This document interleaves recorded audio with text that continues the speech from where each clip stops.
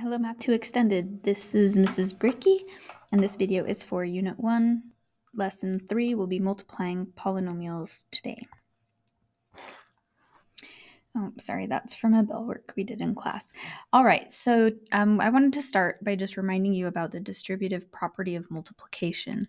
So if we have a number like 5 and it's multiplied by a binomial like 3x minus 4, we have to remember that that 5 is going to multiply both parts.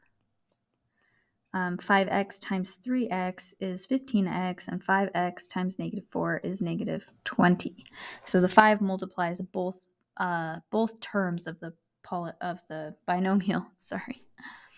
And that works the same way with negative numbers. We can distribute a negative number. In this case, we would get 56n, and then a negative times by a negative is a positive. So negative 56n plus 7.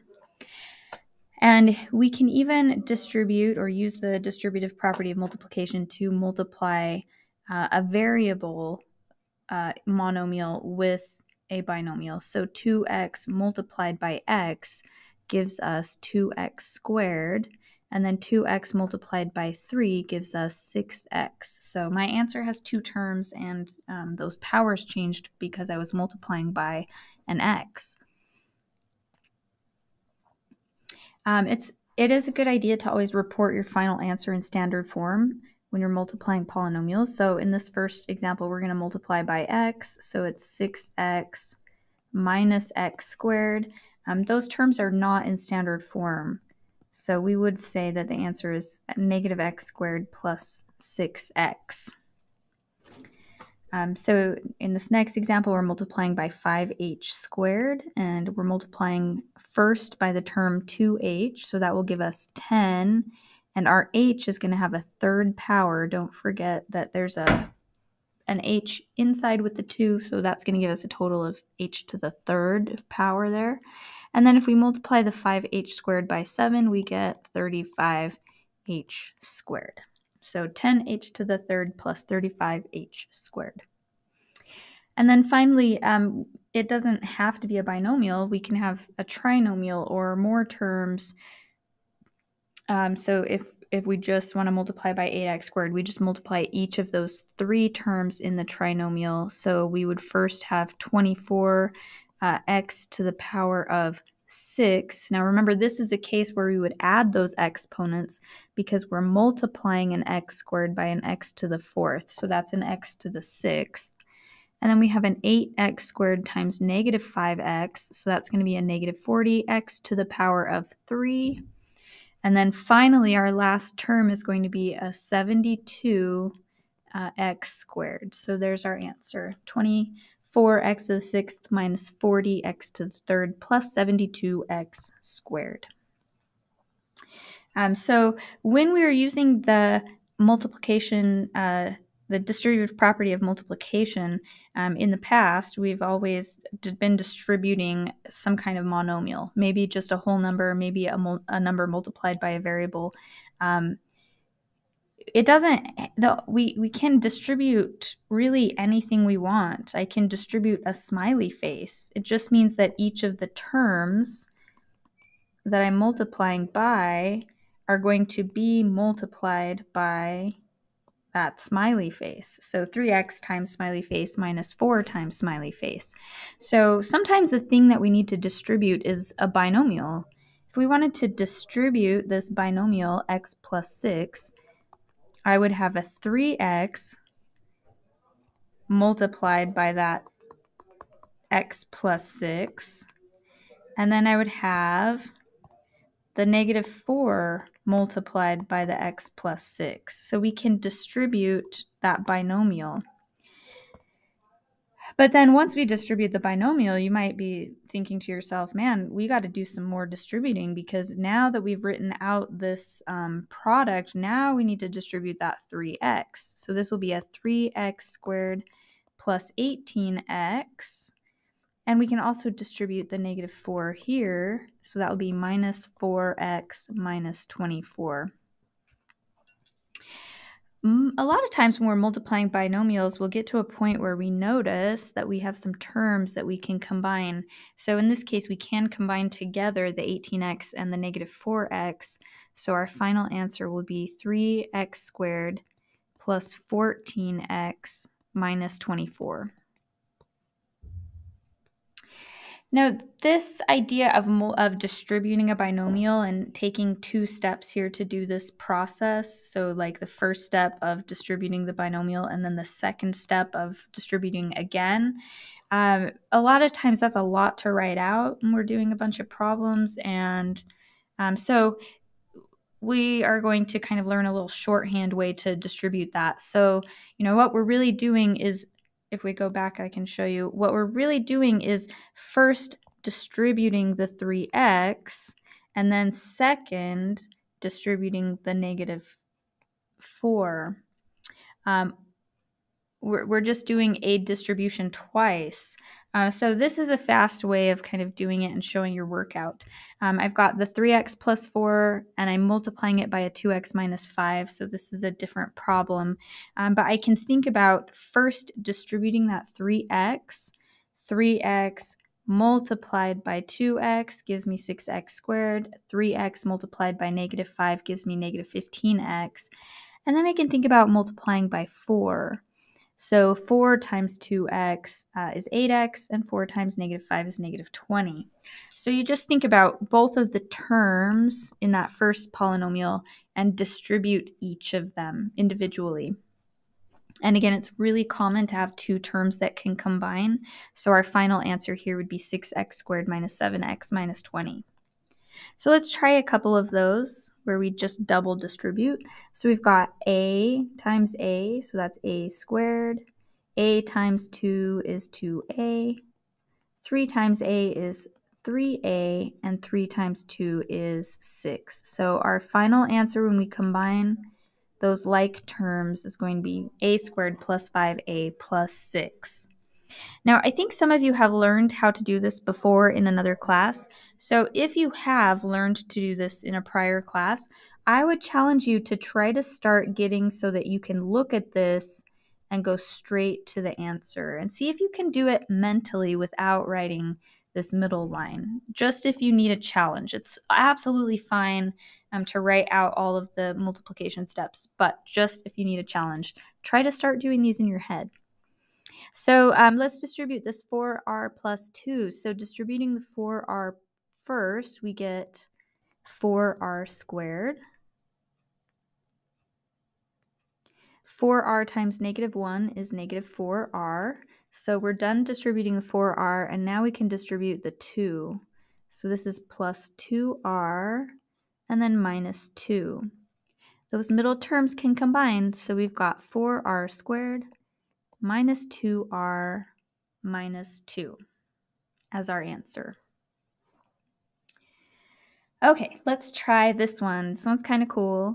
2x plus 3 times 2x minus 3. Those two factors look almost the same, but they're a little bit different. Okay, 2x times 2x is 4x squared. 2x times negative 3 is negative 6x.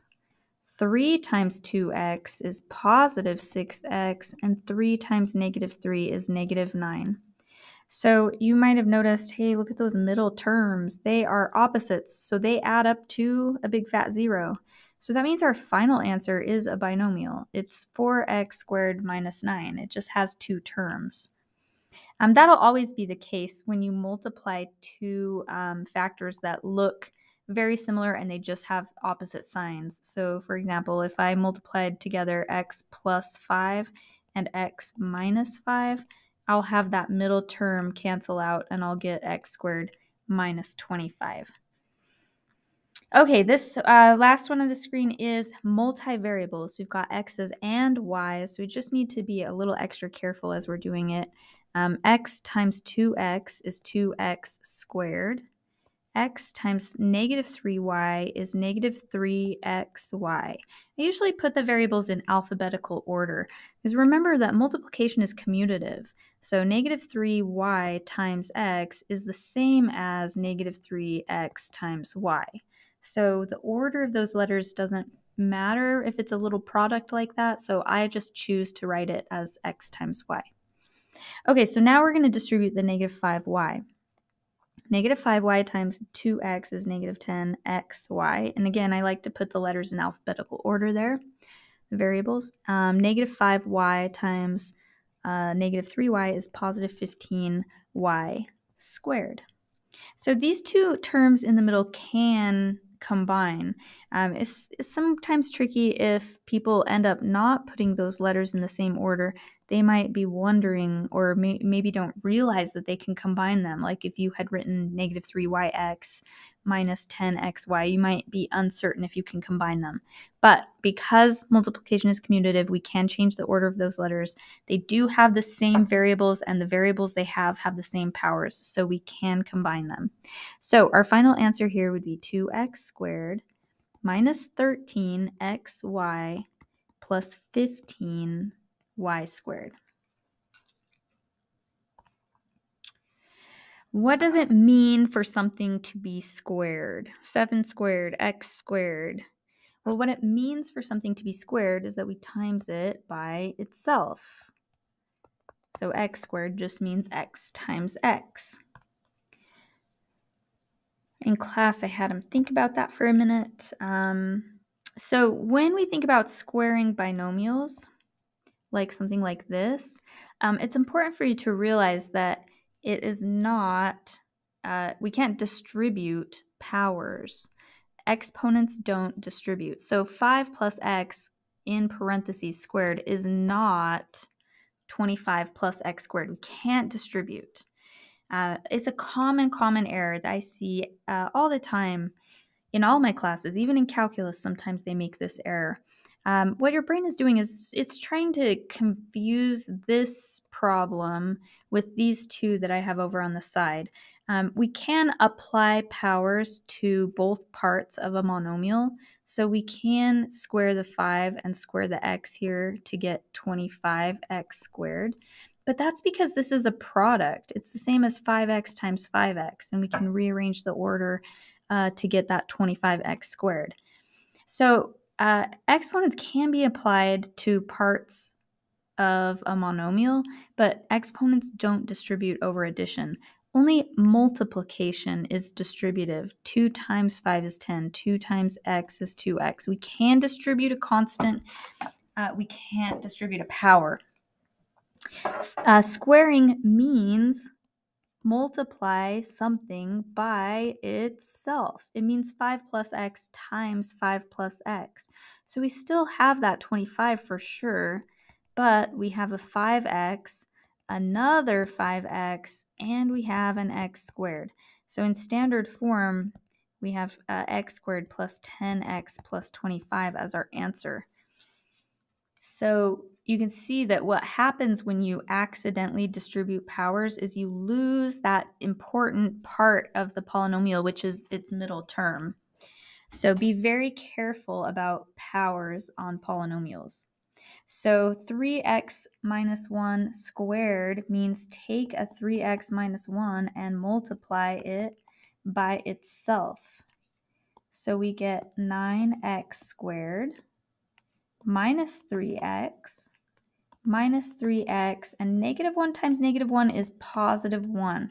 It's really easy to accidentally turn that into a 2 or a negative 2 or even a negative 1, so be very careful on that.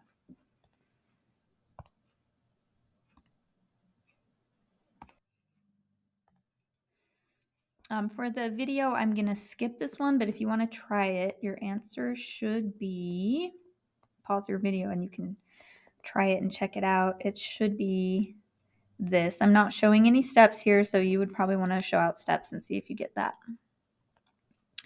Okay, we're going to just practice now multiplying a binomial by a trinomial. None of the rules are any different here. We just need, we just have a few more terms, so we have a little bit more distributing to do. So again, I would start by distributing this x, and I'm going to multiply it by every single term of this trinomial. So x times x is x to the third. X times negative 2x is negative 2x squared. X times negative 7 is negative 7x. Now I want to show you a strategy here. When we were multiplying binomials, we were just making these big long lists of terms. But with trinomials, we end up with so many terms that a list like that starts to get overwhelming to sort through. So when I go to distribute the 5, I'm going to be strategic about where I write my products. 5 times x squared is 5x squared. I'm going to write it beneath the like term. What that's going to allow me to do in a minute is just add up the columns to get my final answer. 5 times negative 2x is negative 10x. 5 times negative 7 is negative 35. So now my final answer is going to be x to the third. And if I add those two together, I get 3x squared. Add these two together, negative 17x minus 35. So that's my answer. So pause the video for a second and try this next problem out, and then I'm going to write the answer down. So pause for a second and see if you can get the correct answer. I'm not going to show the steps here. I'm just going to show the answer. 3x to the third minus 23x squared plus 31x minus 6. So if you have questions on that or you get something different and you need some help understanding why, let me know and I'll help you. Okay, we're going to look at what happens if we want to multiply 3 things together, 3 factors. So I've got a monomial 3x. I want to multiply it by the binomial x plus 8, and I want to multiply it also by the binomial 3x minus 4. So I want you to think about what you would do with numbers. Like if I ask you, what's 2 times 5 times 19, and you didn't have a calculator, you might first think about what's 2 times 5. Well, that's 10. So this is the same as 10 times 19, which is 190. So breaking that problem into parts, thinking about these two first and then finishing the product, that's the idea that we want to use for multiplying 3 factors together. What you don't want to do is just start swooping everything, okay? That will give you the wrong answer for sure. So we want to just pick 2 of them to multiply together. And it doesn't matter which 2 you pick. Sometimes people like to do those 2 first. Sometimes people like to do these 2 first. You can follow either path and you'll get the correct answer. I am going to start by just distributing the 3x and multiplying that by x plus 8. So that gives me 3x squared plus 24x. So I've multiplied those first 2 together. Now that's just like multiplying the 2 and the 5 together to get a 10. So our next step is to multiply by that third factor, 3x minus 4. So 3x squared times 3x is 9x to the third. 3x squared times negative 4 is negative 12x squared. 24x times 3x is 72x squared. And 24x minus 4, or times, negative 4 is negative 96x. And just like in prior problems, we do have 2 terms that can combine. So if I go ahead and combine those, my final answer is 9x to the third plus 60x squared minus 96x. This next one, it looks, maybe like you could just distribute the 3 and be done, but don't forget the squared there. Squaring something means multiplying it by itself. So we have an x minus 1 being multiplied by itself, and then we also have a 3. Now the 3 is not squared. There is just one factor of 3 there. So be careful that you don't have an extra 3 pop up in your problem. So in this case, I'm going to go ahead and multiply these 2 together first. And again, I don't have to do that. I could distribute the 3 into the x minus 1 first, but just to show you that both ways are valid, I'm going to do sort of a little different this time. So x times x is x squared. X times negative 1 is negative 1x. I have another negative 1x from this combo, and then my constant is a 1 at the end. So that's x squared minus 2x plus 1. So now I'm going to multiply that by the 3. And so now I'm just distributing that 3. So this is 3x squared minus 6x plus 3. And that would be our final answer, and it's in standard form. Okay, now we're going to get really crazy. Polynomial multiplication on steroids. I just want to show you one example of a trinomial multiplied by a trinomial. In this case, I'm going to show you another, strategy that you can use. You can use this strategy for simpler problems, smaller problems if you want, but it's a great strategy for when we're multiplying trinomials. So what you want to do is draw a box where the number of terms matches the number of boxes on the side. So since I have a trinomial and another trinomial, I have 3 columns and 3 rows. So you put one of the polynomials across the top, and you put the other polynomial that you're multiplying down the side, term by term. Oh, that's an 8. It's always helpful if you copy the problem down right. So this just helps me stay very organized, because when I multiply a trinomial by another trinomial, there are going to be 9 terms that I get, and then I have to look for ways to combine them, or which ones can combine. So this just helps you figure out, it just helps you to not lose one of the terms, I guess. So this first column is going to essentially be me distributing the negative x squared, but it's just going to help me stay organized. So negative x squared times x squared is negative x to the 4th. Negative x squared times negative 8 is a positive 8x to the 3rd. Negative x squared times 3 is negative 3x squared. So now I'm going to move to my next column, which is essentially just me distributing the 4x. So 4x multiplied by x squared is 4x to the 3rd. 4x multiplied by negative 8x is negative 32x squared. And 4x multiplied by 3 is 12x. And then my last column is essentially me distributing that constant of 1. So we get x squared. We get a negative 8x because we're just multiplying by 1, and 1 times 3 is 3. So this box just has all of my terms in it, and the kind of cool thing about this is that when I finish multiplying it, my like terms, if there are some, they usually end up being on the diagonal. So my answer would be negative x to the 4th. This is my highest power in the first box. And then for x to the 3rd, I'm going to have a total of 12 of those. For x squared, I've got negative 3, negative 32, and positive 1. So that's negative 34x squared. For regular x's, I have a 12x and a negative 8x for a total of 4x. And then I've got that constant 3 down in the bottom. So this is our answer for those 2 trinomials multiplied together.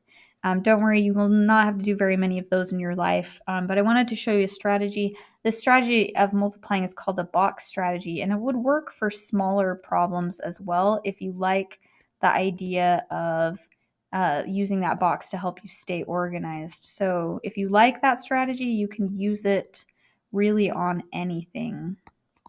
And it is a pretty fast way if you like it. That's just kind of personal preference though. Okay, so now we want to do a set of 3 binomials that we multiply together, and we're going to use the same idea that we used here. We just need to pick 2 of them to multiply together, and then we'll multiply by the 3rd one. So it doesn't matter which ones you pick. I'm going to just pick those first 2 to multiply together. So that would be x squared minus 6x plus 4x minus 24. So combining those middle terms gives us x squared minus 2x minus 24. And I need to multiply that by that 3rd factor of x minus 5. So I can complete my multiplication now. X to the 3rd minus 5x squared. Now I'm going to distribute the negative 2x. So this is negative 2x squared, and negative, let's see, positive 10. And it's kind of different here maybe than it looked before because I have my trinomial written first, but it will work the same. Oh, hopefully you were thinking, Miss Bricky forgot her x. I did, I forgot my x, so there it is.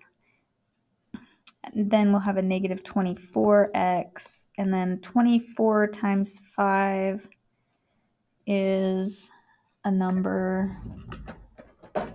Sometimes I'm good at multiplying in my head, and sometimes my head is tired and is like, get out your calculator. Let's see, 24 times 5 is 120, and that will be a positive 120. So I kind of strategically wrote it so that they're lined up. So our answer here would be x to the third minus 7x squared minus 14x plus 120.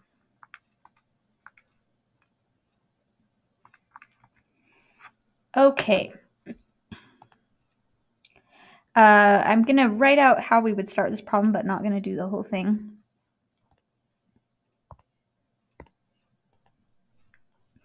A third power, squaring means multiply by itself. A third power means that you have that factor 3 times. So if I wanted to calculate 2x plus 1 to the third power, I would do 2x plus 1 times 2x plus 1 times 2x plus 1, and then I would just use the strategy here of multiplying 2 of them together first and then multiplying by the third one. Okay, last problem, hardest problem. We want to create a polynomial in terms of x that represents the volume of this cylinder, and we want to report our answer in standard form. And the part of this that kind of makes it the hardest is the standard form part. All right, so we've got this cylinder here, or sorry, not cylinder. It says cylinder, but that's not a cylinder. It is a cone.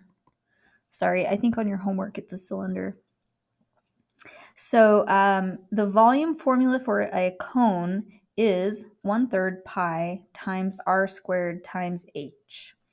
So in this case, the radius of that cone is x minus 3, and the height of that cone is x plus 3. So what we're going to do is just start this volume formula and sub in, wow, it's a 1/3. Okay, 1/3 pi.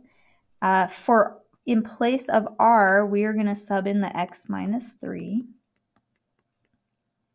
And in place of the h, we are going to sub in the x plus 3.